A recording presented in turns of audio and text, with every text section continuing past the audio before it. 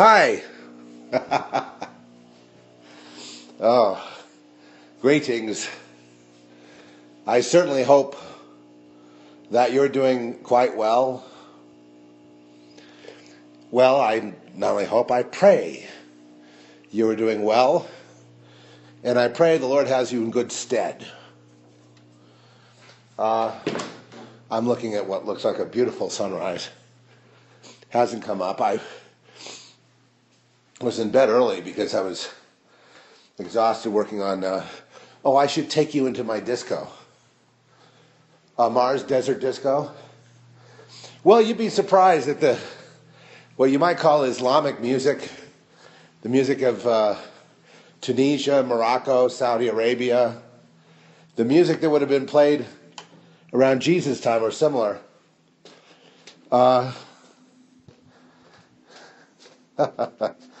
I have a ton of cleaning up to do in this and organizing in this studio, and it's warm in here today. I don't know why that is.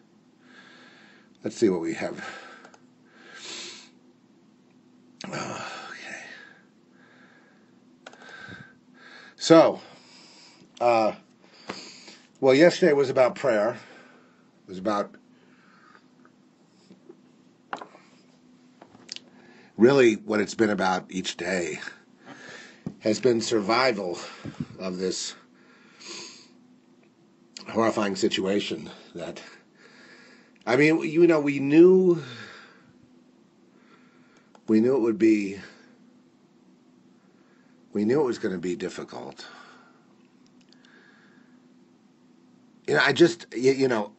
Everything I said early on really kind of came due, but we didn't realize just how many people were involved in it. So here's what I was working on. Please don't laugh at me.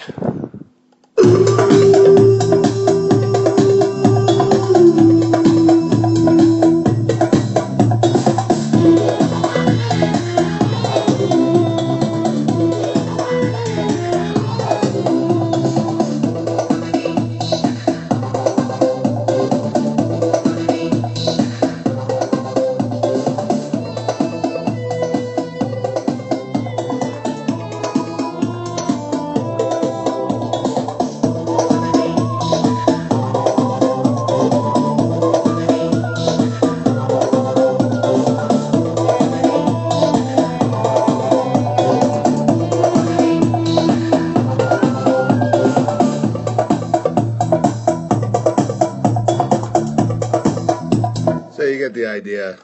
But then I have this sweeper here that's really kind of funny.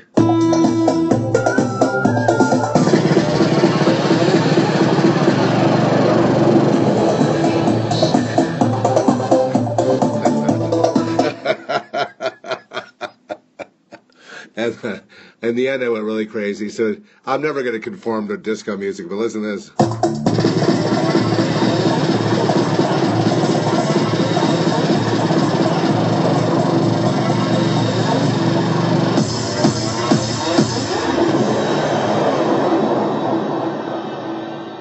That's my ending. And then in the middle, you dance around. You dance around.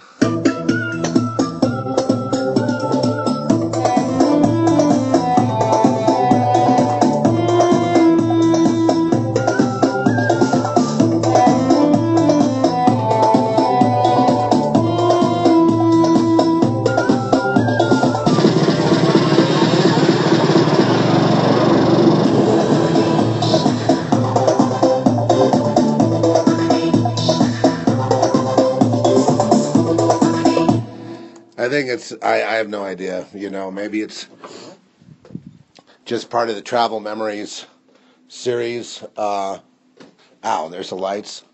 Stubbed my toe on my synth holder. Maybe it's part of that, but it seems like the Travel Memories are taking me to other planets. So this one is called Mars Desert Disco. Featuring Middle Eastern music. In fact, if you go to a disco in Morocco, you might hear something along those lines. I mean, it's very almost campy. You know, it's so cliched. But sometimes you got to do something like that. And I arranged it, you know, from loops and samples and things. And, you know, you still have to do all the same mixing. But getting the real authentic flavor through real Middle Eastern musicians playing real stuff. And the last one I did, Travel Memories 2, which also features Moroccan airports, a combination of me playing my outboard synths and jamming along with also designing my own drums to go along with some of the acoustic Darabuka drums and bells that were being played. I like the track from yesterday, Travel Memories 2. It doesn't have a groove like this where it just never lets you down. It keeps you going. It kind of goes for a while and then stops and kind of turns around. It goes again. But it's really, I don't know. I mean, I'm so glad I did it. Because when I play it back, I know I'm hearing something I would never hear anywhere else. Something very unique. I'm not sure how to categorize it, but it would be fantastic in a movie. If you put that footage in, if you want to do video, take that Travel Memories 2, stick it in the background of the footage, I guarantee you it's going to be good. So then that led to the Mars Disco. Travel Memories 3, entering into a disco on Mars that just happens to be playing Middle Eastern music in the desert. It's the Mars Desert Disco. And to that extent, gosh, what can I say about that? That's strange we'd be going back to Mars. But apparently, I have some connection to Mars, clearly. But I'm not sure what it is exactly. So right now it's fictional, yeah. So there's a fictional connection, but some kind of connection about having been there with advanced technology in a Mars disco. Maybe it means that Islam is really the religion that takes over. Just like in Dune, you know, like in Frank Herbert's Dune. I don't know. All I know is the music of the Middle East pulls at my heart because I was there. I would have had to have been. There's no way that I could know that music so well, having never been trained in it, and it is very technical. I don't know, it's a toss-up between the Indian tabla players and the drummers of Morocco and Northern Africa and the desert, the Bedouins and whatnot. It's a toss-up. It seems in the Middle East they're faster. Well, they're fast on the tablas too. But it just seems to me those two areas of drumming, Middle Eastern and Indian, really have the corner on the market in terms of the best drumming. But how is it that I knew the beat? Like when I play drums, I just play that beat automatically. I play that, I could jam with this group automatically. And do. Why is that? There was never any training. I was never exposed to Middle Eastern music. I could even sing the call to prayer, the Islamic call to prayer. I mean, not exactly with the same words, but that similar style. And why is that? Why is that? There is no way that I would have known any of that. No way. There's no way that I was exposed to it on a TV show, so I just got it. That's not it. Or a movie like Lawrence of Arabia or something. That's still not it. No, that you have to know that. You know it or you don't know it. If you know it, it's just it's deep in you, like you know it. When you hear it, you recognize it, and it causes a change to come over you. I look at other people, it does not cause the same change. Why is that? So, discovering a little bit more about my own roots of music. Oh, no, it's good. I mean, it's good because because now I realize in my past is our future. So that's even more sci-fi. And Well, the same music of India, the classical music of India does the same thing to me. Why is that if I was never exposed? How come? Could it be it's just, is it 432 hertz? No. Well, what it's tuned to usually is just typical A, 440A probably. Concert A is what they call it. I don't know. I don't know about it. I know one thing. I love the unfolding mystery. I love to understand, and I think I will. There's ancient memories, and I mean, the only people that ever poo-pooed me thinking about ancient memories or what life means or anything were the people in the churches. They're the only ones that shushed me. Everyone else encouraged me. I mean, or they didn't encourage me, but they never really, my parents did, but I mean, people in general didn't discourage me, from until I got into Satanism and its role in the world. And that was like a tender, apparently I was touching a nerve there. And I was shushed again. But those are the only two incidents. It's when I was just being myself in the church. I was attacked for that. Any church, doesn't matter, any organization that says Jesus on it. And it doesn't matter, City Yoga too. All of them. Nichiren Shoshu Buddhism, all of them. Same thing. I try to be good, not make a ruffle. I know, because I know that I've had an effect where things just fall apart. I know that. But I don't go in there looking for trouble. I'm just trying to sit there, worship the Lord. And, somewhere along the way, I guess I'm weak. I just must say something or do something that then triggers a massive uniform response, as if everyone has the same mind. No one has their own brain. Across the board, high to low, left to right, congregation wide. Now, how is that? Unless that I'll tell you how it is. The only way that could happen is if the entire congregation was compromised, i.e., not acceptable to Jesus Christ. That's what. Which is a huge tragedy, man. A huge tragedy. There is no other way you could get a situation, as effed up as that is, to exist unless you were self-compromised, self-corrupted, out of the body of Christ, pretending to be in Christ when you're not. So when Jesus says say they're Jews but are not, it applies to Christians equally as well. These are people that say they're Christians but are not. They have a likeness and a form of the Spirit, but deny the essence thereof, deny the power thereof. They don't get anywhere in their prayer life. Not that I can see. I've been to mass healings. I go up to the stage. I ask for healing, healing, healing, please. And all they want to do is delude me. Well, I tell you right now, this country, is it the reason that these people don't say anything about the Christians getting their heads cut off? Is because they're obviously compromised. They don't care about the Christians getting their heads cut off in the American churches. They don't care. Let me be the first to say it. They don't care. Period. Or they would show it. So far, nothing. And I think it's just absolutely shameful that these people are allowed to go on. But you see what happened.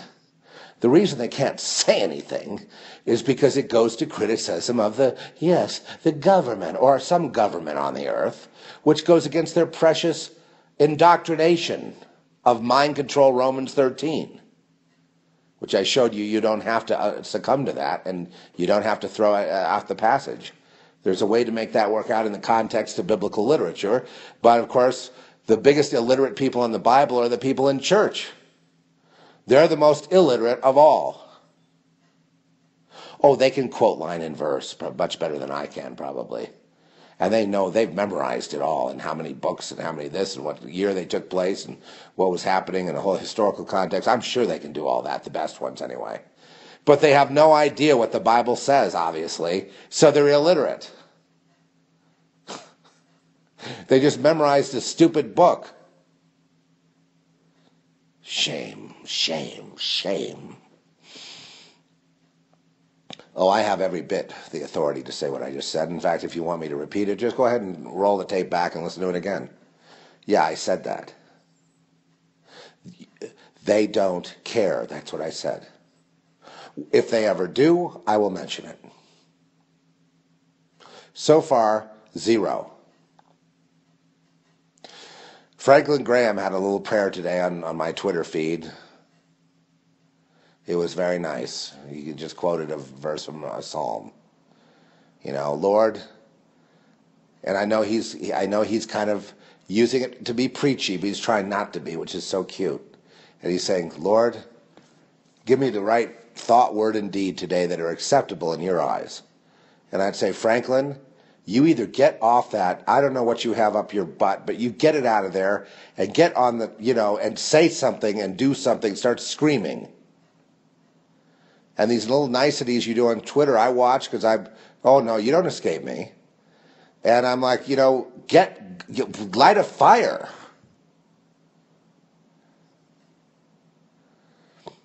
You're criticizing someone that flew down to Haiti and to other places to help and relief and Hurricane Sandy and all that. Yeah, no, I know. I fully understand the shepherds thing and all that. I'm grateful for that. I'm just simply saying that because I'm not in his 501c3 church, he is. So he's in his compromised church. So say something. Do something. I mean, the scripture that he quoted was like censorship, if you really want to break it down. Lord, let these stupid Christians out here know they must be censored and stop talking all this trash on the internet or like Donald Trump or whatever. I could see what he was doing, what he was up to. Well, he's in the political debate. Sure he is. He's trying to tell people to not say anything. So, our socialist government goes on, completely overturning life. You see in Venezuela where they're confiscating the farms, right? They're confiscating all the food because they're bankrupt and no one can afford it. So the government's taking it over. Just like that. Confiscating private property. Just like that. They confiscated the oil, now the food. They won't be satisfied until the Venezuelans kill every last Venezuelan because they can't pay for them. And when socialists can't get something done, they pit one faction against another, hoping to commit genocide so they have less to pay for. More in the coffers of the few elites that are in the fields of Elysium, having it up and flying around on Air Force One, having a good old time, while the rest of the people suffer in their poverty. I tell you, the Lord's justice cannot come soon enough for me. And when it comes, I'm dancing, and I'm dancing, and I'm dancing, and I'm dancing, and I'm dancing, and I'm rejoicing. Yeah, oh yeah. And I'm praising the Lord, and I'm worshiping God with music and sound, loud as can be, amplifiers turned up to 11 everywhere.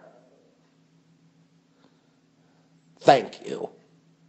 Thank you for putting these miserable maggots out of all of our misery. Thank you.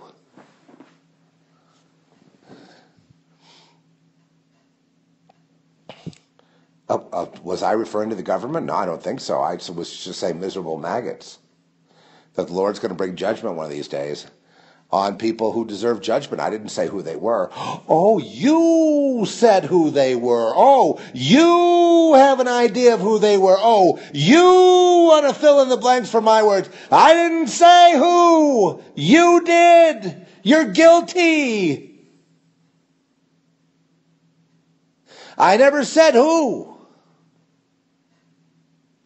You got tripped up on that one, dude. Well, I assume you mean the government. No, I'm not necessarily.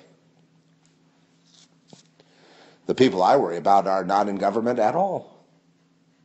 So you have a real problem intellectually, don't you? You have a problem processing because you've been in the hive so long. Can't quite keep up. Can't do the math. Well, that's the price of giving up one's individuality. You no longer can do the math. No longer can think, i.e., it's a metaphor, genius. All I mean is you can no longer think for yourselves. Okay? I spell it out for you because it really, if you shouldn't even listen to this podcast because as I go on, I kind of get into a shorthand mode to get everything said because I have to really rush to get it all said, because it gets ridiculous at 3 hours, and I'm still not done. And so I have to start shorthanding it, meaning we have to talk metaphorically. We can't just stop and explain. No, I was just thinking of the ISIS being run by the State Department or whatever, and the Pentagon, and God knows who else, but being completely funded by the United States. And, owned and operated by, cutting Christians' heads off, and how the Franklin Grahams of the world say nothing. I don't understand that. Am I bringing up? No, the Lord rebuke thee, obviously. I said the Lord will bring judgment. The Lord will bring justice. The Lord rebuke thee. The Lord rebuke whoever is doing it. But how can they go on like that, acting like those Christians have nothing to do with them? No, I'm outraged. That's why I'm bringing it up. I don't think we should be killing Christians with our tax dollars. I think that's bad policy, don't you? It's outrageous. It's worse in a way than nothing could be worse than cutting up the fetuses while they're alive, traumatizing them into death and then quickly selling their body parts before they decay. I think this is terrible. This is worse than the sacrifices to Molech. Do you really think God's going to bless America? Can you really even sing God Bless America knowing that's going on in your name? I don't think so, unless you're just so callous that you're just an asshole. Well, maybe we all are. No, so far that I know, the word asshole doesn't get bleeped. You can say that. It's kind of borderline, but it's, you can say that. Well, I just don't know what else to say. If it's okay to kill the Christians and kill the babies and do all the things without you, and you just keep going along, cowed, head down, doing what you're told, doing what your churches tell you to do, letting your mind completely atrophy and going senile, when you're 40, and just hoping to get through it. You're not going to get through it. You're going to get stopped. They're going to come get you one day, and then when you're sitting there in your cell, you're going to remember what I said, and you're going to go, I made a mistake. Well, I don't know. If it goes like Venezuela, if it goes into a world catastrophe, martial law and all that stuff, they'll round people up for guns, and they'll round people up, who can't take care of themselves, and take them to these camps, and and then kill them all.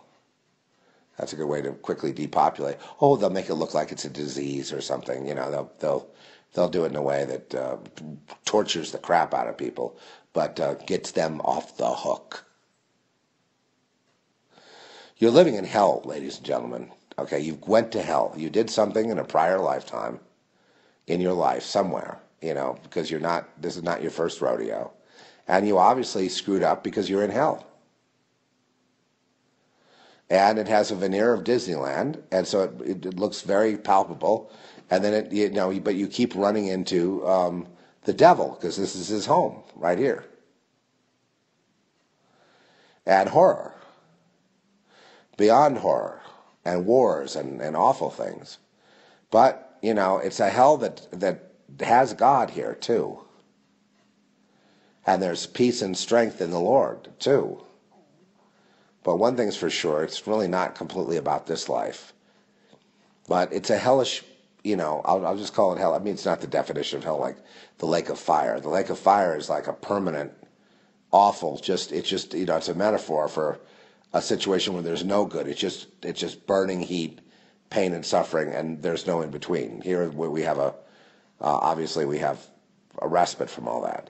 But in general, when you consider the wars, the rumors of wars, and what these very few hundred people do to billions, and nobody has the balls to do anything, I'm so disgusted with our military in the United States. I mean, no one in the military has any balls to do anything. They just think it's fine the way it's going in the military, really? I mean, when was the last time you guys won a war? You're not going to either because you threw God out. You can't listen, go back and read, Kings, and 1 and 2 Kings, and read about David. Read about David and Solomon, and read Genesis. Read it all, but I mean, read about these various, read about how David came to power and how the battles he had with the Philistines and how he had to have God with him in the fight. Read about the Gideons. It's a fight every day. You're born in a war zone, and you fight every day of your life. And the minute you put down your guard and go have a good time, it's the minute you get.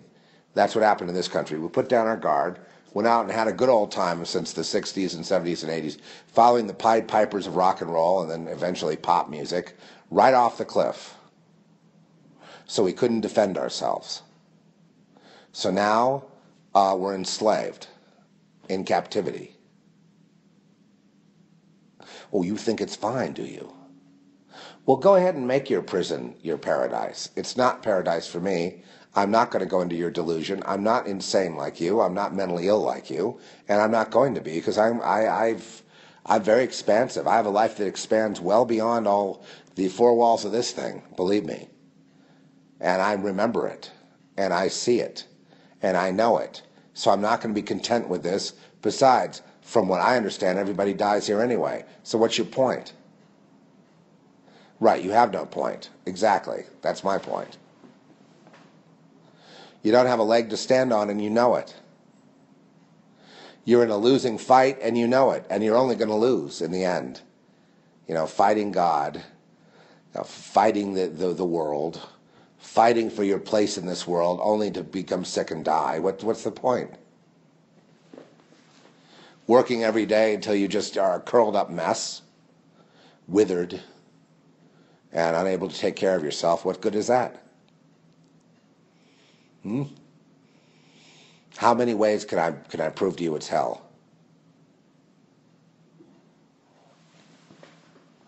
Really, only the strong survive here. You got to be tough, tough, tough. A lot of people aren't tough. That's why they go to the Lord, because the meek need to be protected, and the Lord will protect the meek. I can't fight the world. I tried that. I got my butt kicked, but good, and deservedly so, because I was being stupid and prideful and childish, of course. Recognizing you don't just go jump out in front of a freight train going 150 miles an hour. You just don't do that. Okay, so how do you live then? Well, there's only one way to live. And not the way that the world prescribes, because that's, they say, if you want to live, join a death cult. No, thank you. No, thank you. I've got a job to do here. I got to be about getting back home. And getting back home, this is not my home. So I got to go about getting back home. And if I join any of these things, I'm stopped right there. I'm not going to do that. I got to get back. I've got bigger fish to fry than you, buddy, and your stupid world that you promote. So I got other things to do, sir. I'm not going to be held captive here by you, Satan, or any of your stupid minions either. Because I've got a life to live. I've got a destiny to fulfill, and it doesn't involve this spin cycle, stupid, dumbass world of yours.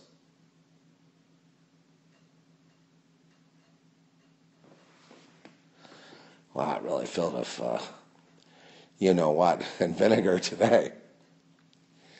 Yeah, well, at times it just gets too much. The ignorance is too much for me. The fact that people don't know who they are is too much for me. The fact that people don't even know why they're here is too much for me. I can't take it. Well, let me explain to you why you're here, just so you understand, and then maybe you can just go from there. You're here in order to get out of here. I mean, it sounds a little strange, but you're here to find the way out, the way home, just like me. Everyone is. Not to build your life here and, security here. Of course, God laughs at that. Have plans here for future generations. No, the only thing going on is your generation, you, because you're going to die. You won't be here for future generations. You're not going to leave, obviously. This generation left the world 1,000 times worse than the world we inherited. 1,000 times worse. I think baby boomers should be ashamed of themselves. Absolutely selfish, you know what. And look what they did with all this worship of self and narcissism. They left it worse. It was going along, great-grandparents left to the grandparents and on. And, they all tried to leave a little bit better world, a little better chance for their offspring to have, the good life, to be successful. To be able to feed themselves and feed their children and to be able to do things in life, instead of just being slaves, working stiffs and, slaves unto death. And that actually did happen here. Things got a little better each generation until the last one, who just, I don't know what's wrong with them. All they wanted to do is just worship themselves. And that's all they ended up doing. I mean, look at the churches today. I mean, just as an emblem of something. It's all about me, right? I go to church for me, so I can have self-improvement, so I can have a better life.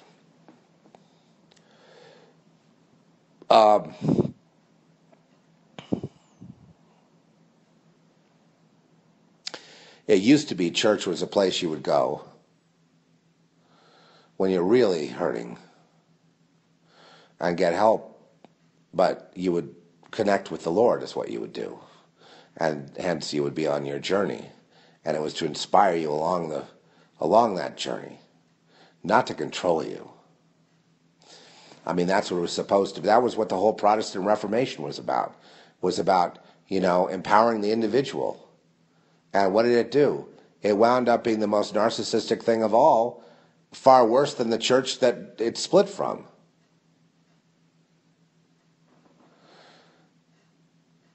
I mean, this idea of telling people the rapture thing to keep them glued into the pews, I mean, that's sick and unfair. And I mean, that's cruel to tell people stuff like that and to lead them on like that.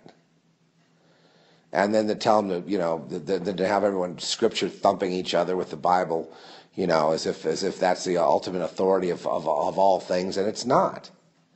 It never has been. It can only be authoritative in the hands of someone that obviously has the Spirit of God, the Spirit of Christ. Otherwise, it just it's a dry, dead book. But you run into these people and they defend this Protestant trick of the infallibility of the Bible and the rapture and whatever else they do. And they go on endlessly and endlessly about the end times and who the Antichrist is and who the Antichrist isn't and this and that and everything else.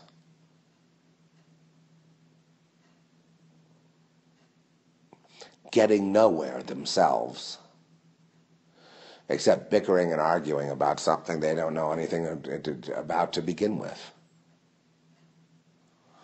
And so, a life frittered away on gibberish and nothingness and stupidity. Frittered away. Oh, don't worry. They'll guilt trip you. They'll say, well, you should be doing this or doing that, imitating Christ and all that. You say, well, I am. I'm doing what the Lord wants me to do. Well, I'm not seeing it that way. I'm witnessing that. No. You don't have any control over me. Nothing you say registers. It's almost like you're flapping your jaw, but nothing's coming out. You know, you get 3 witnesses, I have 100. Each of us, if we all do what the Lord has called us to do, this world will be better. And none of us are supposed to do what's being dictated to. We take our dictation from the Lord. I do one thing, this guy over here does another, that guy over there gives another, and eventually the Lord's will be done. Each one has a little piece. No two necessarily do the same thing, or it'd be a big repeat. In the churches, they want everyone to be uniform and do the same thing. Then you have no diversity. They're so obsessed with control that they all eventually just repeat one another and hence make no progress. I know they could listen to this. They go, "What are you talking about, Zeph?" I'm talking about having mind control and slavery in the name of Jesus, called church under 501c3, versus being an individual empowered by the Lord, to do whatever you do in the world and to share fellowship and worship of God when possible, because we live in such a torn war zone. Oh, the buildings are still up, but they might as well all be rubble right now, because this is a war-torn zone, and we're just vagabonds in this world, crossing the world, trying to find a person here, a person there to fellowship with. Very difficult, because most are under mind control or zombies. And so we look around the world trying to find some kind of solace, some kind of peace, realizing that it's so broken that no one man can really make a dent anyway. Realizing that if Jesus returned, the church would take it upon themselves to rip him to shreds as the Antichrist. Who knows? I affirm Plato's cave story. Man is deaf, dumb, and blind. And the more educated he is, the blinder he gets. So, because he loses his own interior process through the externalization of a revised history and so forth.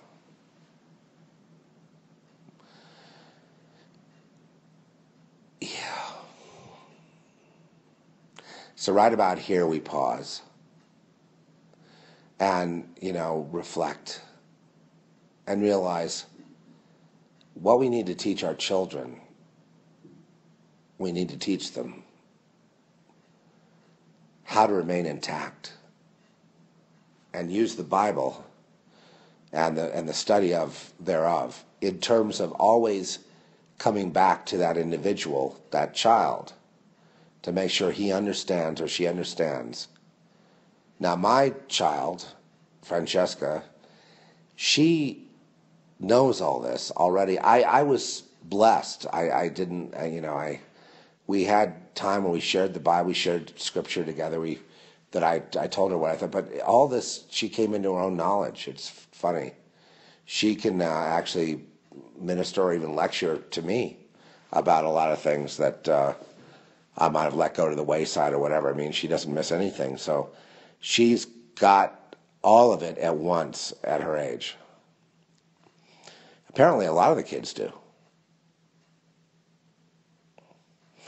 Yeah, her eyes are open. She knows the difference between a lamb and a worlder, and she tells me, like, "Oh, this guy over here, he's such a lamb, and that's over here, that's a Gucci girl, and that's a," she knows exactly who's who and what's what. Yeah, she's as wise as a serpent and gentle as a dove, and I'm just saying that, I don't know where she got all her knowledge from, but it seemed that, she'll take off from where I am. But I mean, I've spent time with her, and we talked, and I taught her things, but I mean, she just took it to a whole new level. So it's like talking to somebody my age. I don't know how she got that precocious, or how she understood that much wisdom, but she just does. I think she realized a few years ago, she was, or a decade ago, or maybe a little more, that she was never going to be with the world. They tried to make her into a Gucci girl when she was like 12 and 13, right around that age, right? But it didn't, she bounced off the mirror. Chip off the old block. And, she's just been getting better and better. It's taken a long time for her to really come into her own, but she is. But it didn't take her forever to learn the things I know. I mean, she seemed to get it all at once. Let me explain what's going on there. She already knew everything. It was in her soul. That's right. She already knew. She's an old soul. She already knew everything.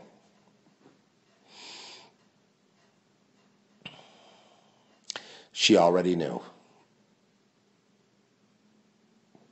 And, not without her struggles, because in this life it's hard to know, to have your eyes open as she does, and to be able to get through, things like people see you there and then they just attack for no reason. It's part and parcel of being in hell, coming to a hellish world like this one, where if you're, there's a little bit different species, you know what I mean?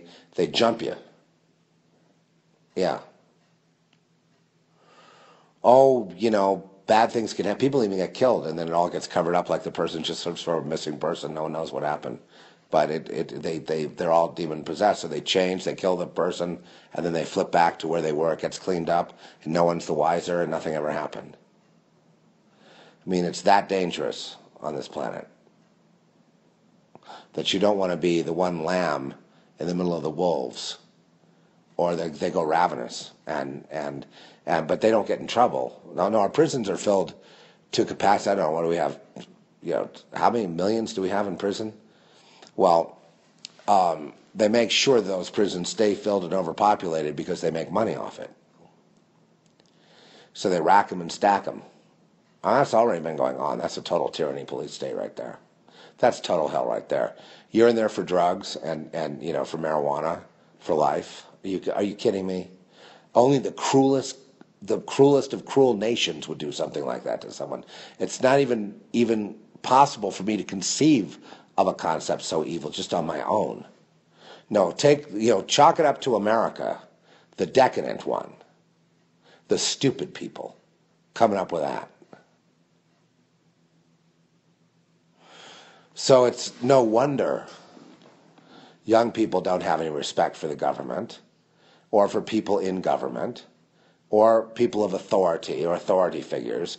They don't respect them at all. They're no wonder it's gotten to that point where they don't respect teachers or anyone, because everyone has given them a bad example. You're supposed to lead by example. We're supposed to be better, as good as we can be, so the kids get a good, footing. And so they respect you. Well, the reason they don't respect you, America, the kids, that is, and they don't, believe me, they don't, is because you don't deserve respect. All you judges, all you people in authority, whatever, wherever you are, all you teachers, politicians, whatever. Once you've earned the respect again, then maybe you'll get it. But you've lost that because you don't deserve that respect. So you're not going to get it from the young generation. They feel you've betrayed them, so they can do whatever they want. They are lawless in the sense that they don't feel that your laws are valid. It's just like Obama. When he came into office, he was lawless and set an example for all the kids to be lawless. You don't think the kids know? Of course they know. You don't think they see that, and all the lavish vacations and all the tyranny and all the whole failure of this government, the whole complete total embarrassment of these people? You don't think the kids know that? Of course they know that, and they don't respect. I don't think Obama's kids respect him at all. You can see it. They do their own thing. Because why? Look what people have to do to be in politics.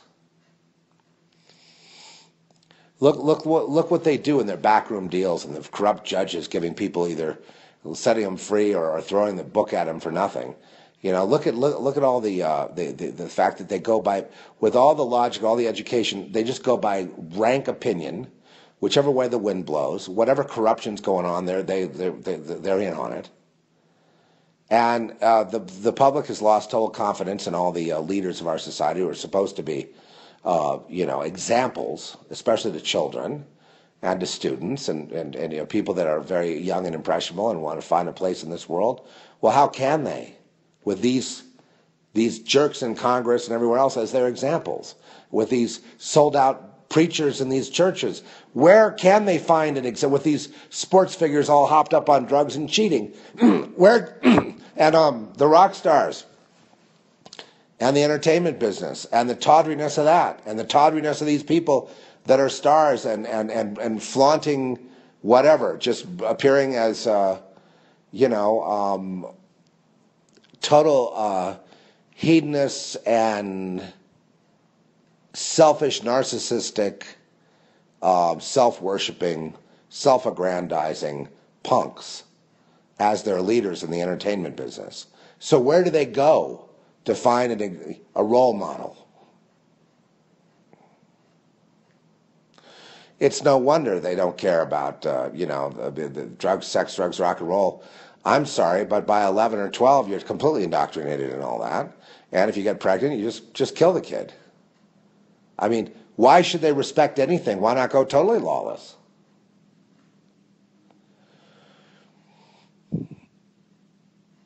No, it's hell. It's pure, torturous horror movie every day, every second of every day. And if they get their way, they'll make sure everyone feels anxious in their homes so that any minute they feel they're going to be stampeded upon or killed for just being there. That they should have never been born in the first place is the way people feel now. Right, why should I have even been born in the first place? This is nothing but, it's beautiful blue skies and beautiful land, beautiful animals, except that if you're a human, you're a target, and they're going to come get you. So you can never relax and sing like a bird or fly in the air. You can't ever have 2 minutes to rest.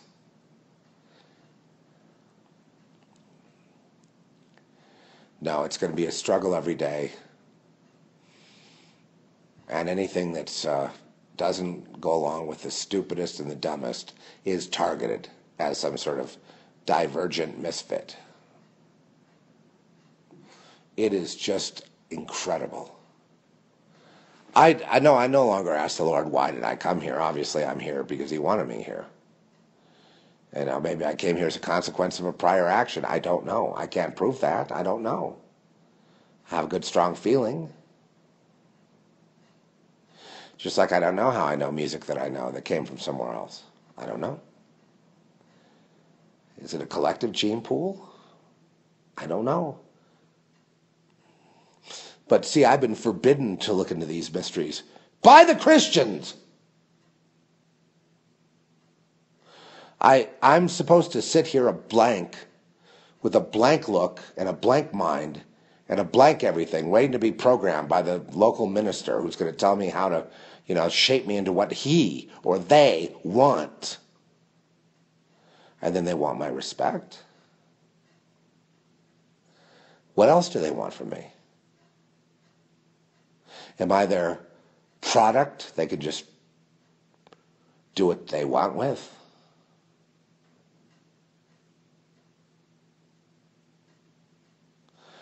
No. Damn it, no. I am not someone's toy or their property. I'm a sovereign child of God, and I will walk out of here. You all can stay if you like. Go ahead and die. They'll spin you right back. You'll go into the tunnel of light, see all your friends, your dogs. You'll fall for it hook, line, and sinker, and you'll be worse next time. It'll be pure hell with no good. It'll be just like you're born, you're tortured. How about this? We'll spin cycle you into being aborted for about 100,000 times in a row. Huh? Because you dared to think outside the box. So that's going to be your fate. No, I think really we need to pay attention to the roadmaps to find out the real story here on earth is how you're going to get through it and how you're going to get out of it.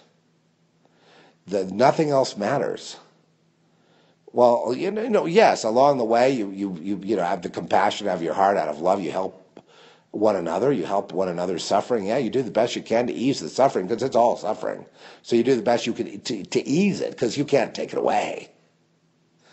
Because it's there all the time. Because if it isn't you, it's somebody else. You got their head cut off. Screaming and dying, aborted children. I mean, there's screaming going on all over the place. I can hear it. So, good luck creating your own little bubble to live in. These people drop, the bubble creators, you know what I've noticed? They're out doing their thing. They just drop dead every once in a while. Have you noticed that? They're running along, not a care in the world. Boom, drop dead. Because they didn't get it. It's not about them and their little bubble, right? The reason I know why they drop dead because they're not functioning.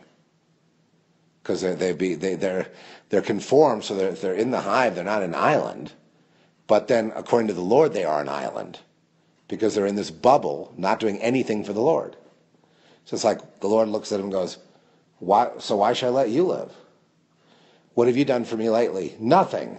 What have you ever done for me? Nothing." All right, here's another failure. Just pluck that weed out. Maybe next time he'll wake up. But I sort of doubt it. Maybe we just need weeds to be plucked every time so that the good crops can grow up. We don't want to spray Roundup on them, do we? Okay, I'm going to calm down. No, well, these are my observations of having been, I said that, God's not separate from politics, but I have to tell you, I have to have a detached view of it because it's so exasperating and so depressing that I realize now, nothing's changed since the playground in grade school, friends. No, not high school. High school is too sophisticated. The whole Donald Trump, Megyn Kelly thing, for example, it's the playground, isn't it? Well, who sides up with Megyn and Fox News, and who sides up? And I see them, the people, the approved of guests on Fox News, lining up with Fox, and every one of them a sellout. And then I see the Donald Trump's, still the Mavericks out there wanting to defend Trump and his. I guess he said her eyes are red with blood or flowing, oozing blood or whatever, like the rest of her or whatever. It's whatever he said. It doesn't even matter. It's just ridiculous. He brought in the highest ratings of any show ever, and it was all Donald Trump. It was not anything to do with the three clowns of Fox News. But to see people that I had trusted, and just going down the list, we have Tammy Bruce, the ultimate sellout. We have, what's her name, the Camille Paglia. People you'd think were mavericks and had their own mind, and they don't. They just want to suck up to Rupert Murdoch, and I can see that now. I understand, but it's really, I don't know. There's a number of others. Dana Lash, people you'd think were in general, but I was pretty happy with. Well, you see, the Donald is a test.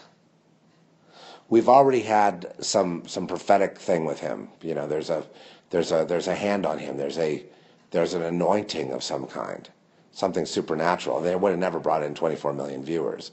So something, and these people that call themselves Christians, they don't even notice it. They're so stupid. You're dealing with this country, seriously dumb people, and you see them. Oh no, it's Jonah Goldberg at the National Review. It's all these people that are the intelligentsia who are supposedly conservative, and all they want to do is marginalize. What I'm witness to with this, and this is probably why I'm in a bad mood today. Oh, you'll get this podcast, sure. You're not going to. Everything's not rosy every day, Well, I just can't bear being, going another 9 years and I'll be 70, and then what do I do? If it's the same way then as it is now, I'm going to die of a broken heart.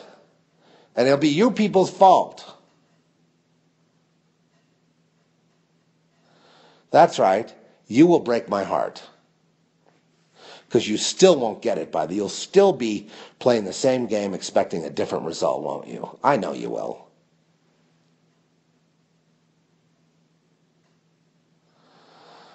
Well, you're not going to break my heart. You know why? Because I'm putting everything on Jesus. And I'm getting out of here. I'm going home. And I ain't never looking back. Because I don't want to remember this. Just like people don't talk about what happened in the war, I don't want to talk about what happened here. I'd like to just forget it like it never happened.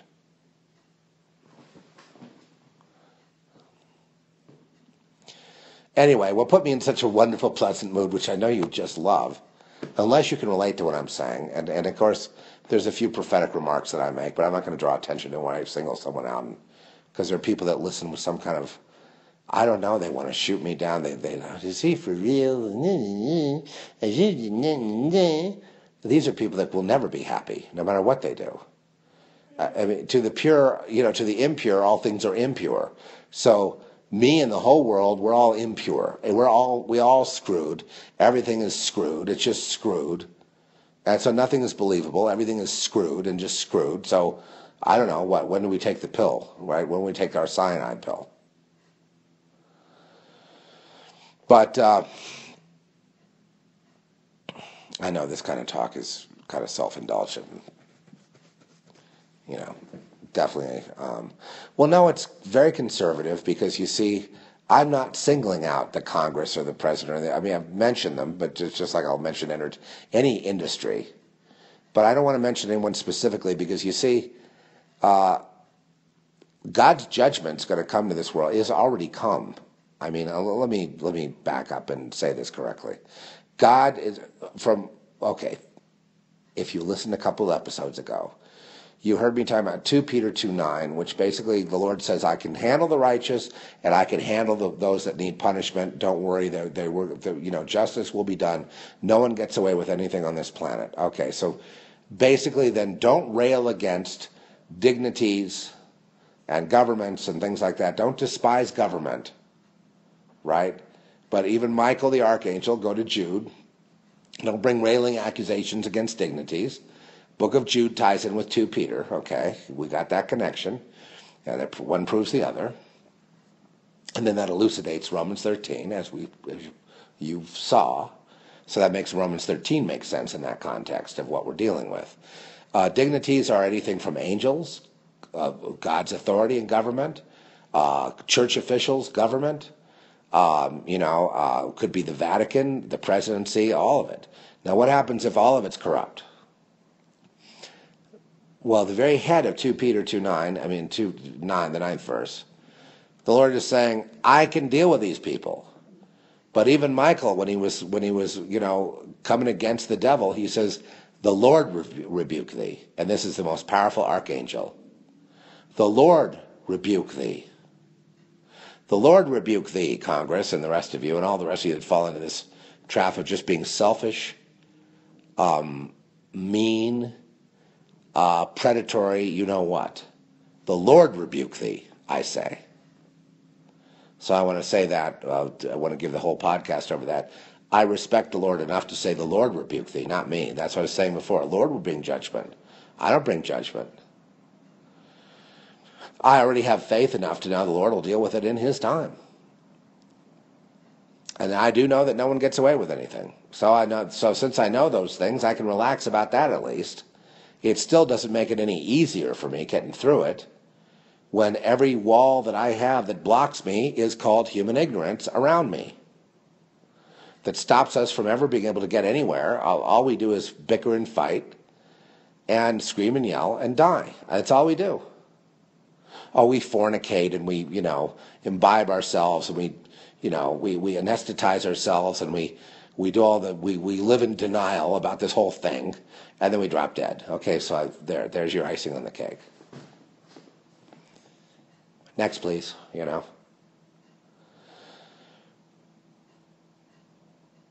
So anyway, switching over to politique. So there's this big street fight going on, and you got Donald Trump saying, she chose him off. She basically, here's what happened, and this is an article you can read from. Don't have to believe me, but Alex Marlowe, who's the editor-in-chief of Breitbart, he basically said it best, and he said that the Fox News was acting as the police arm of the GOP establishment to take down Trump and make sure that he's marginalized so that he becomes like a Ross Perot or like a Ron Paul or Ross Perot. In other words, nothing wrong with Ron Paul, but he would never get elected. See what I mean? He's been marginalized because he could never get elected, and no one takes him seriously.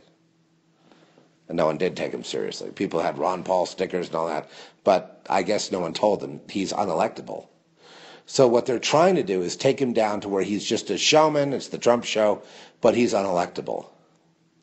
No one has ever in the history of ratings seen 24 million people watching a political debate, ever in the history of the last number was like 3.5 million. And even the secondary debate that Carly Fiorina won was 3.5 million, which was what they would have expected for the big show. Fox News people, this predatory, evil prostitute Megyn Kelly and her prostitute whore friends, Chris Wallace and Brett Baer, they planned, and they put Megyn up to it, to take down Trump. And they didn't want to have a debate. It was all about taking this guy out in the first debate so that he was on the sidelines for the rest of the show, so the establishment didn't have to worry. So she was doing the bidding of her bosses, Roger Ailes and Rupert Murdoch, and the rest of the, Boehner, McConnell, and the rest of your friends, Obama, and the rest of your good pals. They wouldn't do that unless Donald was for real. In other words, the guy is posing, now he's becoming a problem, a nuisance, and his buddies want to take him out, and they're using these clowns who deserve no respect for the rest of their lives to do it. I hate to tell you this, but Carly Fiorina I know. backs Megyn. I know. I hate to tell you this, but Fox News is one of the biggest contributors to Hillary Clinton. I understand they want Hillary. Yeah, well, I'm going to get to that. So yes, Fox News wants Hillary Clinton to win, and so all the stuff that you see going on is about getting that done. And Carly Fiorina, who I've been supportive of because of her speech, looks like she's sold out to Fox News too. So there's no panacea. I know. I should never have gotten involved in it in the first place. What would you like me to do? Go twiddle my thumbs on a mountaintop somewhere? Maybe the aliens will come. We can fight them, huh? What do you want me to do then?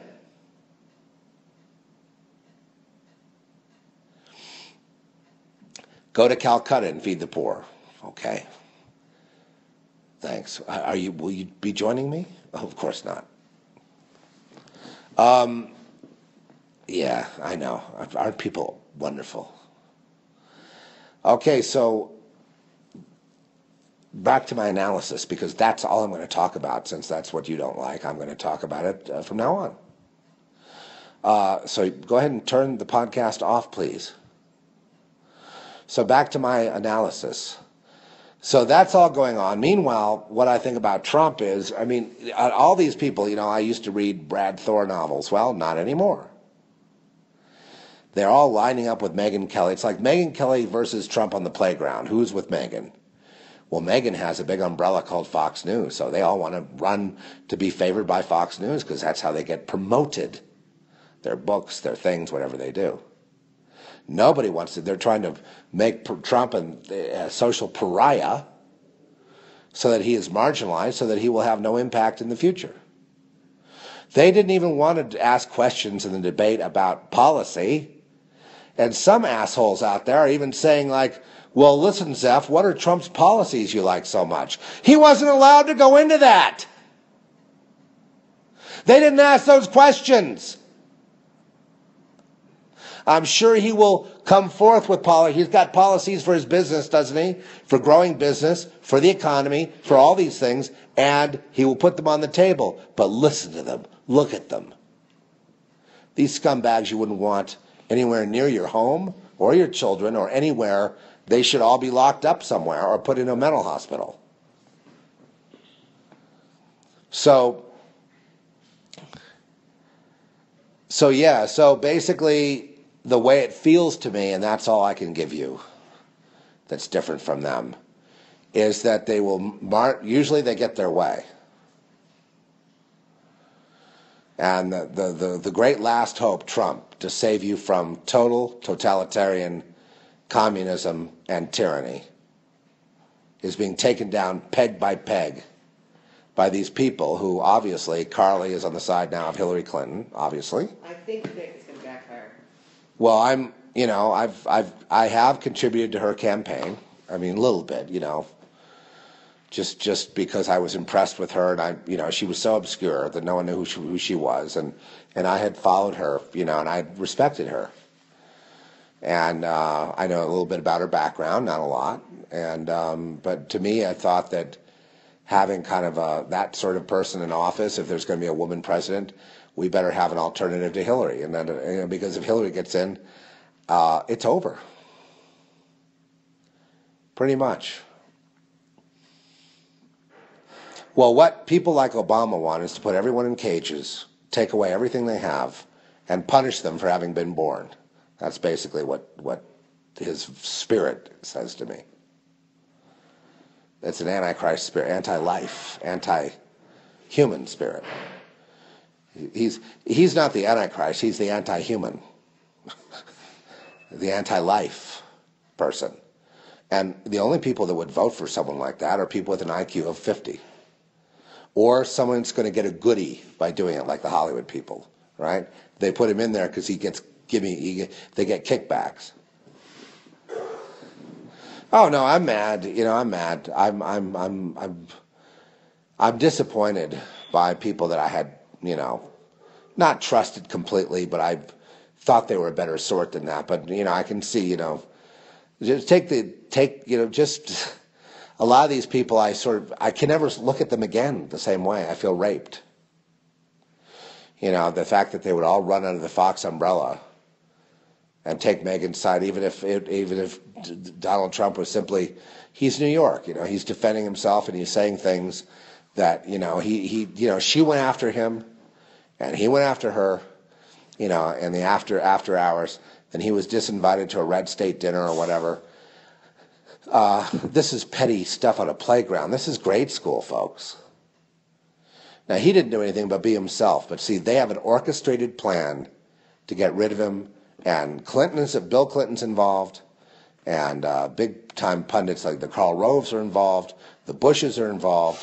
All these players are involved in engineering, and I'm sure the top social engineers and people like that, engineering his marginalization so that he can be there and bring the ratings in and be a clown.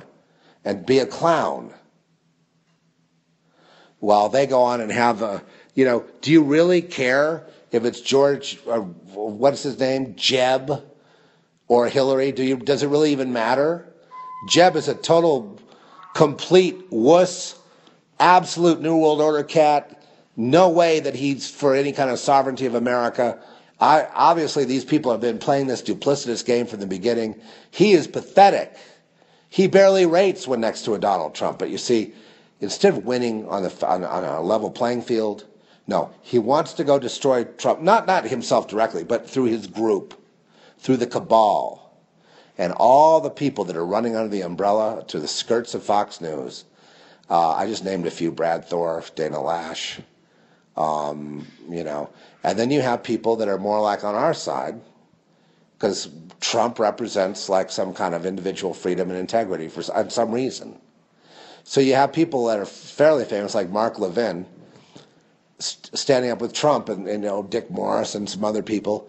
But then all these other cowards that I see, I'll never read another. I knew there was something wrong with Brad Thor after reading some of his books. I knew there's disinfo about 9/11 and all that. I knew that. I was trying to find something decent, or else I'd never read again. You read the Bible, you go, oh, here's where it was edited. I can see where it was edited. Do I have a standard that's so high I'd never read it again? And I don't think so. Look at everywhere I turn. Everywhere I turn, there's stupidity is the disappointment that hurts me. It's people's stupidity that really upsets me. But it's not stupid. They're just, They know that the only hope they have in the future is to run under the skirts of Fox News. Mommy, mommy, mommy, mommy, mommy, mommy. Take care of me, mommy. And it's really disgusting. And how can you deal with people like that? I can't. Running, Tammy Bruce, running under the skirts. I side up with Megyn Kelly. It's like there isn't any real fight with Megyn Kelly. He's just mad. He said a few things. They set up the entire debate to attack him. And then the rest of it was pretend. I find that to be 24 million. If you had everyone on the stage and Donald Trump out, would they bring in 24 million people? They would barely register today, because I know a lot of people now who have left Fox News and won't watch it again. And they certainly will never watch Megyn Kelly again. Now, not that'll make a dent in her ratings. Probably not. There's so many stupid people in this country. They will flock to Megyn Kelly, having they're saying, oh, she's done a great job. She won that. Trump blew it. Trump's out of the presidency. Megyn took him out. It's that kind of thing.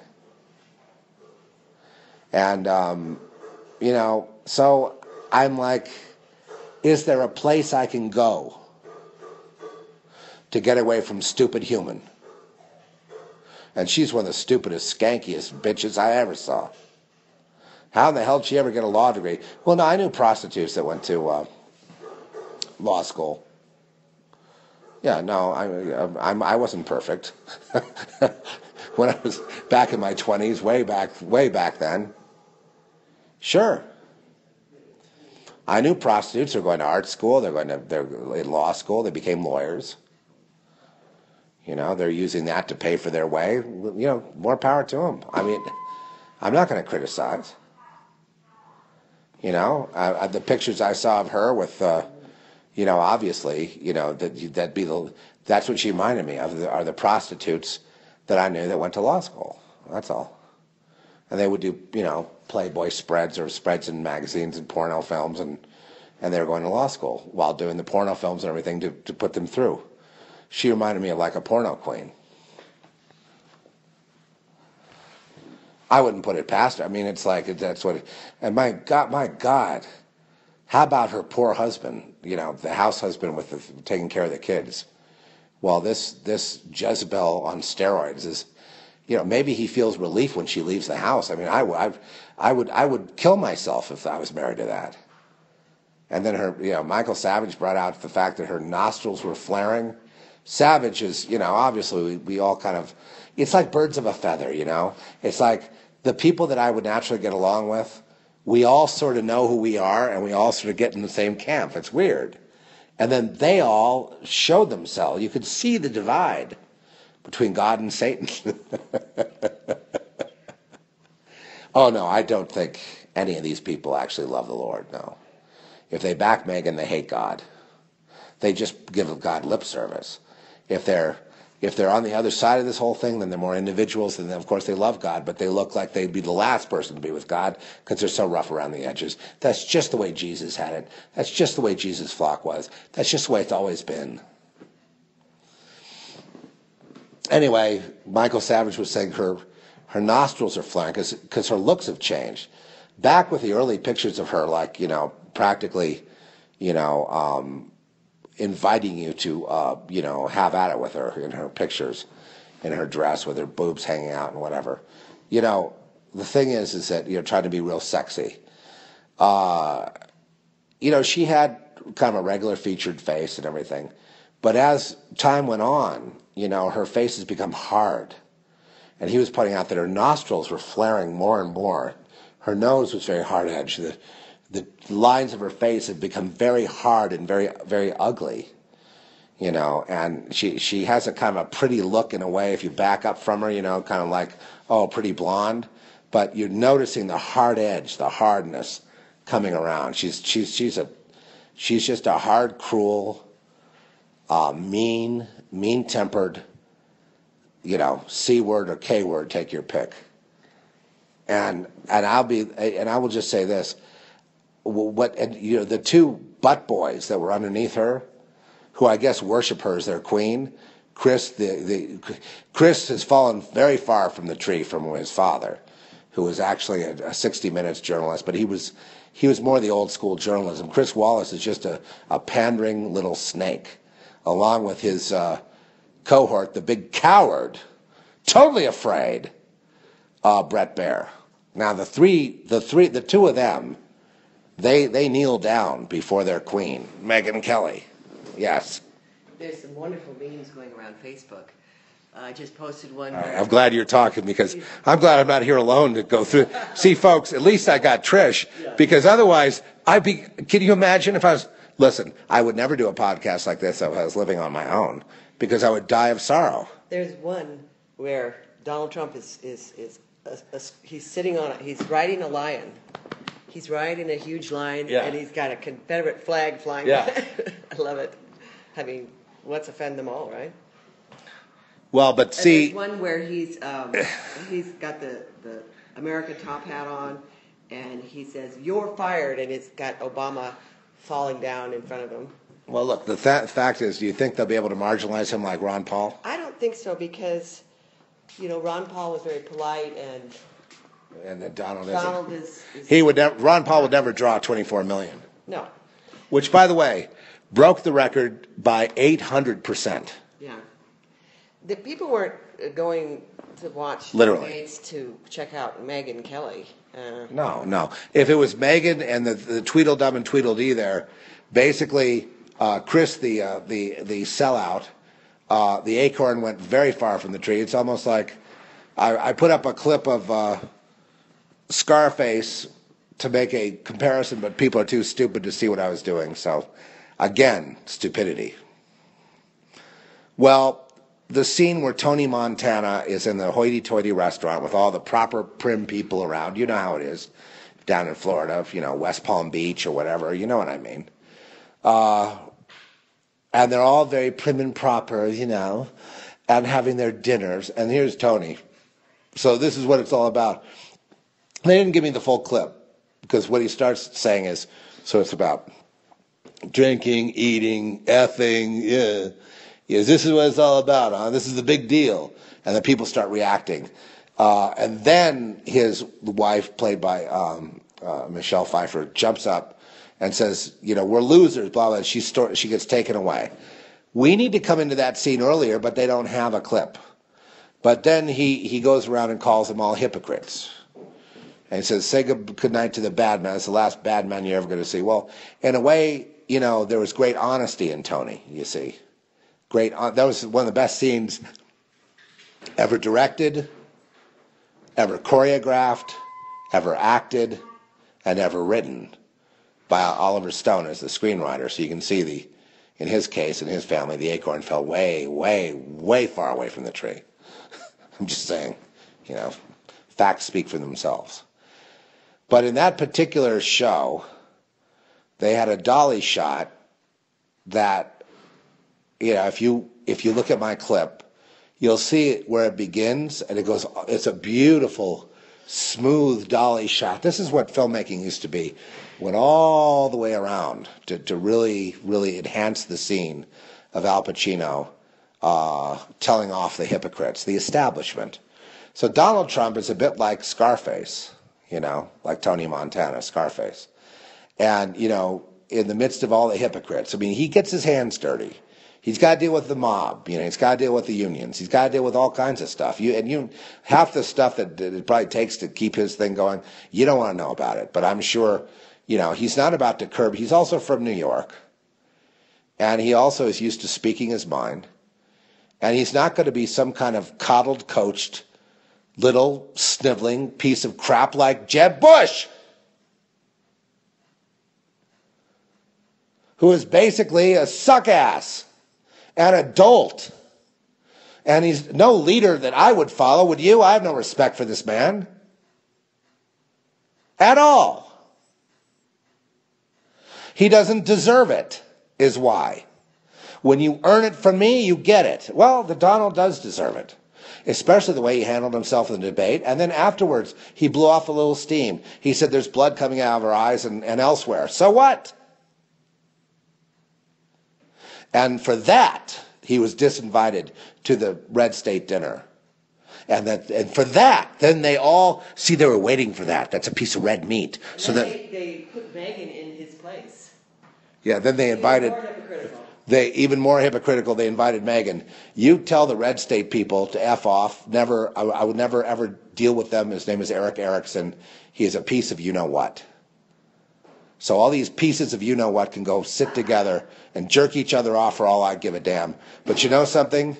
Never again will I ever see them the same way. You know, it's like my eyes have been opened.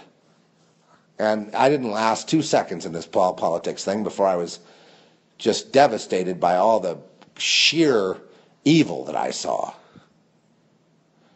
And I don't see how, I mean, obviously, we need the Lord. Obviously, we need God. I need God bad, It's just, God's the only thing that makes my life tolerable, because otherwise, you see, I want all boats to rise. It doesn't mean if I'm doing good and the world out there is going to hell, well, then, it sort of wrecks it. If I'm doing bad and the world's doing good, and I've been in that situation where I was doing bad, but everybody else was doing good. All my friends were doing good. They're all making lots of money, and they were laughing at me. Then I was doing good, and I was making money, and then but I'm not laughing at them, and they're all crying, and I can't help them. Oh, well, because there's just too many of them. They all do bad together. It's like when they're doing bad, I'm doing good, and when I'm doing bad, they're doing good. And it's always been that way. But the difference is when I'm doing good, I don't gloat. And when they're doing good, they gloat. So why? Because the Lord keeps me in line. Because if I did something like that, then I'd be doing bad, and it would go down the tubes.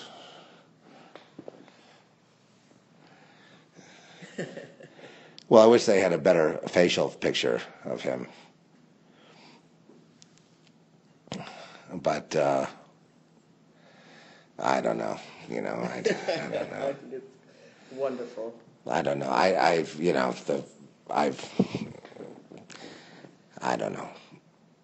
I mean, the idea that Obama wanted to get rid of the Gadsden flag is another thing that, that's more like Scarface. I like that better. Yeah. We need to do the Scarface scene where Tony's got the big gun. Yeah. Anyway, you're probably amused at all this. Well, it wasn't always like that. I mean, there were times I was doing good and other people were doing good, and I guess we were okay. But there was always this kind of pissing contest with people. And I never understood that. I learned something in the study of either Buddhism or Hinduism. I can't remember now which one. But, I mean, it was like if there's suffering anywhere in the world, we will delay our enlightenment until we are all free of suffering. Why?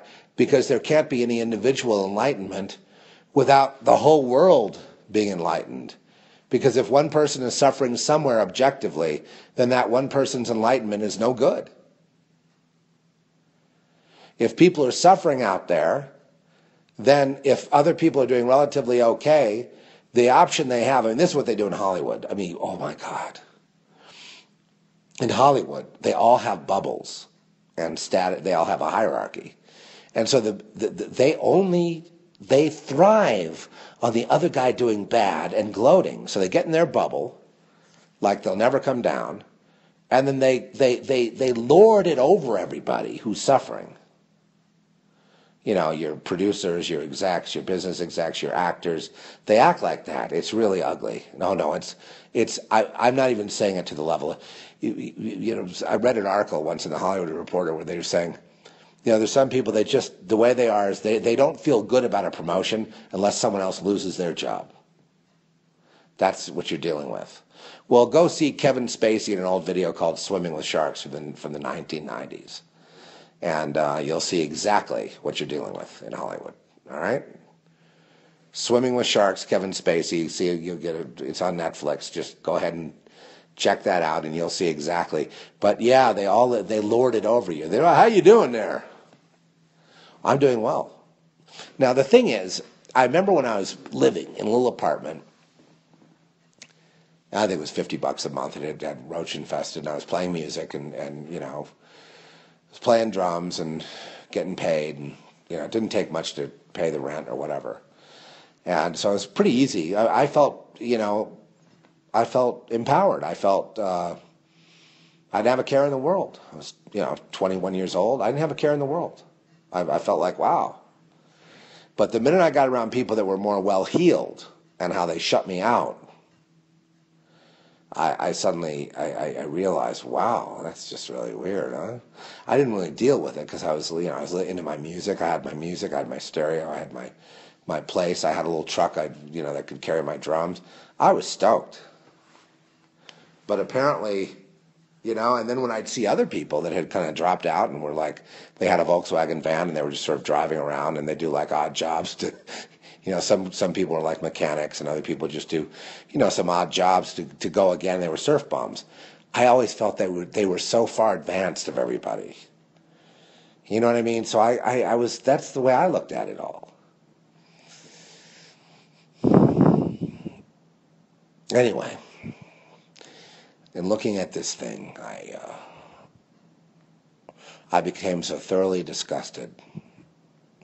And I'm trying to see the forest for the trees, but I mean, like I said, that God's not separate from politics, so the only thing I got to hang on to right now is that the Donald Trump somehow is put there by the Lord. I can confirm that in my spirit.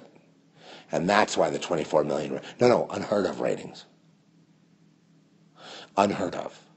Now, I know all the conspiracy theories. He's a friend of the Clintons, and this is just a ploy to make sure Hillary gets in.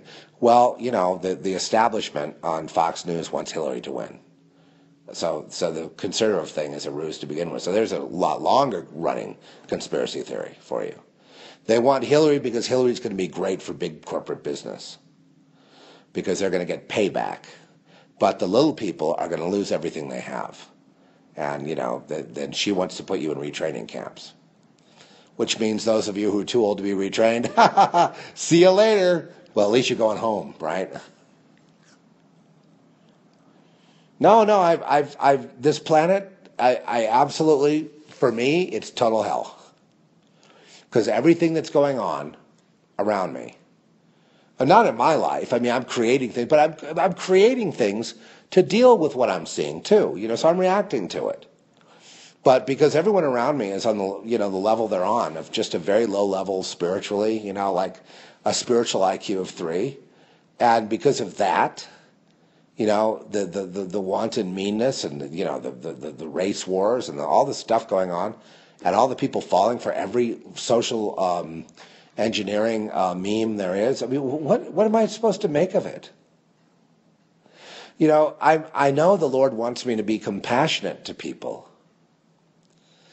But pauvre si, there for the grace of God go I, and they're just stupid because they can't help it. You shouldn't be so judgmental about people that are stupid. You're not even supposed to call them stupid. Yeah, where's your compassion? Where's the love, Zeph? Where's the love of Christ? Now you see why we're not supposed to talk about anything in church, to keep the love alive. Well, my calling it hell is because for me it's like the best of times, the worst of times.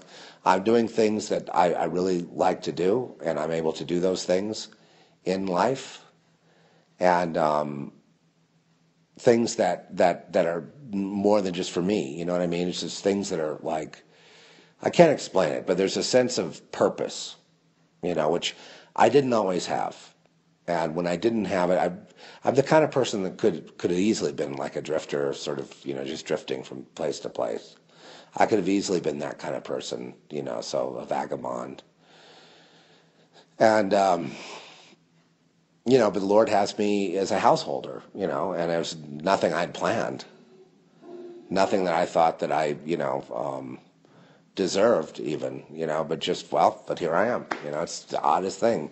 But all that's increased the faith in the Lord, and it's also increased the feeling of pain from knowing how many people are suffering out there and wondering what to do. And hearing that song by 10 years after, I'd love to change the world, but I don't know what to do, so I'm leaving it up to you. It's like, yeah, cop out, fine, but nobody knows what to do. But one thing I do know is when I see this thing lining up like the play, the big picture is this. So you want Hillary Clinton then, right? So kill the Donald off, marginalize him like Ron Paul, and and put in, I don't know, some candidate like Carly Fiorina to run against Hillary, and then declare Hillary the winner. Is that what you want? It's like that's what they want. And if it looks like Hillary won't win, they might just declare martial law. I mean, who knows? They'll just at the point of a gun put her in. Again, Disneyland, you have a say. You have a say. You can vote. Your voice matters. And then, no, it doesn't. Because we got the guns, we got the power, we got the military. You do what we tell you. But you said I could vote. I don't understand. I'm confused. Which one is right? Meanwhile, Obama's taken the longest vacation of any president in the history of all countries and the entire world. His vacations are almost endless, with endless expenditures at your expense. All by design, all meant to make you feel like little stupid people. You enjoy that?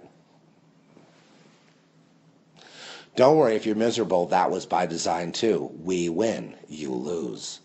Ha ha ha ha ha, stupid little people. And that's what they think of you. You're stupid little people that need to be told what to do, be seen and not heard, or we'll just bump you off. And that's kind of the attitude they have behind the scenes that you don't see. But that's what motivates them when they get in their meetings and they do their little soirees.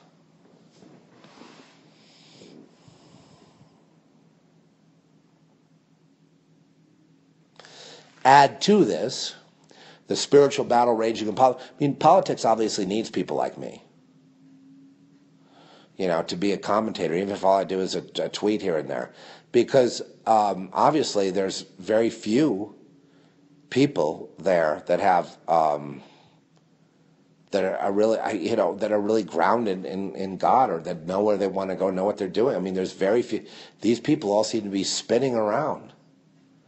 These are all people that have been propped up by Fox News and others as journalists, leaders, pundits, like Charles the Joke Krauthammer. There's a guy that is a complete total liar, and an absolutely had me bamboozled and fooled until I saw that they all line up trying to push Trump off the stage. By lying and saying that he lost in the debates, where he didn't lose. He won by a landslide. And every poll shows that. But Krauthammer lied. And they all line up together. And the establishment wants Hillary, left, right, Republican, Democrat, you name it. Well, she might not be up to the challenge. She may not even run. I mean, it might just all fail, but they know the only way to put her in is president, since she can't debate. She can't give speeches, really. So they just have to put her in. They just have to figure a way out to fool you, which they will. They'll figure a way to fool you. And they'll stick her in, and that'll be the end of that. And then you can have your last best hope, Donald Trump. Oh, I know. I've seen the pictures of Hillary and Bill and Donald all partying down. I know. They're friends. I'm not sure how good of friends they are now. Is it all a ruse? Well, Alex Jones thinks so. I'm not there yet. I don't think so. I'd like to believe that Donald Trump is sincere. It's more a spiritual thing with me. And that's why I'm bringing it up, because there is one spiritual thing going on. Now, if all Christians say, "Ooh, I don't deal with politics, I'm just me and the Lord, we're going to deal with the end times." The problem with that is that if there was an anointing on any candidate, then those people should be about that, or else they're spiritual idiots and morons. and they have nothing to do with Jesus Christ, and everything they do is lip service, and they're total phonies anyway. So, F them. You get that on high from the Lord. F them. Flaunt it. It's not easy being a child of the Most High. You know, being a son of the Most High God. Being an eternal son from before and after. I'm just messing with you. No, just seeing if anyone will go for the bait. No, it's terrible. No, Zeph proclaimed himself a son of the Most High God, as if to bitch slap the rest of us. Yeah, well, you know, the reason people listen to me in a lot of ways is the same reason they listen to Donald Trump, because I speak my mind, and today, you know, I'm really bummed out at the incredible stupidity, the working word here, of these people, the grade school playground of Megyn Kelly and her Fox News cowards. And my God, they're a joke. No, I wouldn't want to shake hands with any of them. No. I would not. If I'm not going to shake hands with the President of the United States if offered, then I wouldn't shake hands with them. No, I reserve that for people that earn it. I don't just shake any hand. You got to earn it with me. You know, prove that you are who you say you are. Hey, you could be a total mess and a total sinner, and I'll shake your hand. It's just there's a certain thing I can't cross. A certain line. Doesn't mean I hate you. It just means, you know, you're going to have to go. You're going to have to kind of renounce a few things before you get me to shake your hand. I'm not going to shake the devil's hand either. No way. You know, not with someone that kills so many of our people. No, thank you. I'm not going to shake that bloody hand. No, I'm not going to shake that hand that causes nothing but suffering upon this earth. No! I'm not going to shake a hand who has a policy of creating human misery wherever he goes, and in Barack Obama. No! How he lectures the Africans and don't want them to have refrigerators or whatever it is.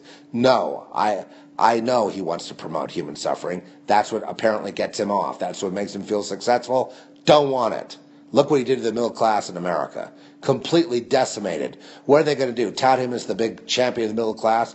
Worst economy ever, worst recovery ever, worst middle class ever, and the most people unemployed of all time.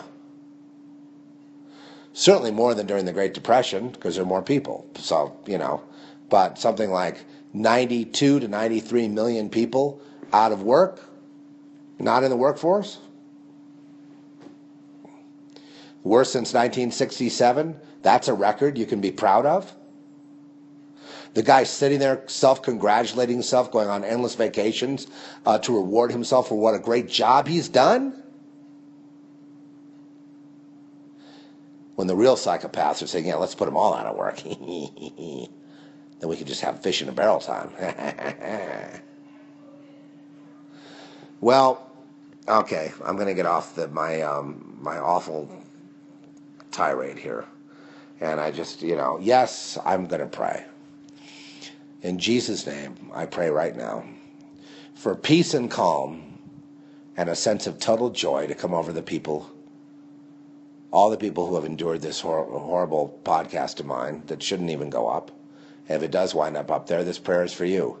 I pray that whatever I've said will just bounce off you and that your joy is restored to full, because that's the thing that the world cannot take, is your joy. So I pray your joy be full in Jesus Christ right now. Amen. And with that, I bid you shalom.